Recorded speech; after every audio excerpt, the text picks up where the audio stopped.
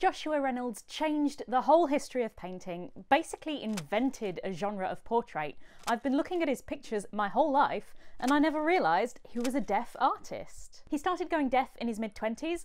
The Royal Academy website said it was from a bad cold, but I think if it's that bad, it's got to have been something else, right? He used an ear trumpet, which you can see from pictures in the time, and he even painted his own portraits with his hand cupped around his ear. He was also short-sighted. He painted himself wearing glasses too. So the job of a portrait artist is to make you look cool, right?